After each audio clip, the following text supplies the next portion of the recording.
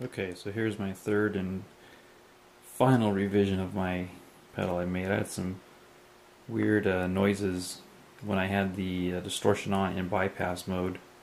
When I had this all the way up, the distortion all the way up, I was getting this weird like squealing sound. I had to ground out the input of the distortion here. See this wire right here. I had to ground it out to get rid of the squealing. Anyways, so here's the pedal. Let's go check out some sounds. Okay, let's run through some sounds here. It's bypassed right now.